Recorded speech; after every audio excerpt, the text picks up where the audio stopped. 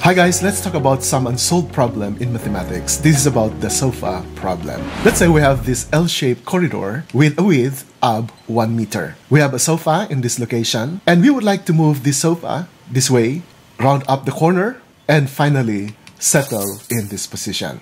So the problem is, what is the shape and area of the largest sofa that can be moved through this unit width L-shaped corridor? And this was the question that was asked by mathematician Leo Moser in 1966. But until now, more than 50 years later, the problem is still unsolved. And you might be the first one to be able to solve this problem. So let's analyze this problem together. Let's say our sofa is this red square with a dimension of 1 meter by 1 meter, and therefore its area is 1 square meter. We move it this way and slide it to its final destination. There's no problem if the sofa is a 1 meter by 1 meter square. But is that the sofa with the largest possible area? Let's see. How about if we have this semicircle sofa? Its radius is 1 meter, and therefore its area is pi r squared over 2, where r is equal to 1, or 1.57 square meters. So obviously this is a bigger sofa, and let's see if we can move this around the corner. So turn around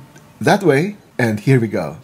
We are able to move the sofa to its desired destination. So this is another sofa that can be moved. Now, let's try again another semicircle sofa, but this time, let's split this into 2 quarter circles, this way, and insert a rectangle, and then carve a hole, and finally come up with a shape similar to a telephone receiver. Then let's try to maneuver this sofa like this, turn the corner, one more time, and we are able to move it to its desired destination. Now let's analyze the area of this telephone receiver. This was the solution proposed by British mathematician John Hammersley, and that was in 1968. According to him, the area of this telephone receiver is composed of a composite figure. We have here a semicircle, and therefore the area of these 2 quarter circles is also 1.57 square meters. Then in between these 2 quarter circles, we have this rectangle, and according to John Hammersley, the diameter here is 4 over pi, and the height here is 1 unit. And we are going to carve a semicircle to have a hole with a radius of 1/2 4 over pi, or 2 over pi. And therefore, the area of this region in between the 2 quarter circles would be the difference between the area of the rectangle, which is 1 times 4 over pi, which is now this area, minus the area of this quarter circle, which is 1/2 the area of the circle with a radius of 2 over pi. So we have here pi r squared. And simplifying this, we have 2 over pi, or approximately 0.637 square meters. And adding now a sub 1 plus a sub 2, the area of this yellow telephone receiver is about 2.2074 meter squared. Now the question is this the largest possible sofa that can solve this problem? Now, according to this science magazine, John Hammersley did not mathematically prove how he came up with this result. And because of that, this problem is still an open problem for future mathematicians to solve. And in 1992, another mathematician named Joseph Gerver from Rutgers University proposed this solution. Still, this is similar to the shape of this telephone receiver, but Gerver created 18 curves to section these different parts of this receiver. For example, this curve here is number 1.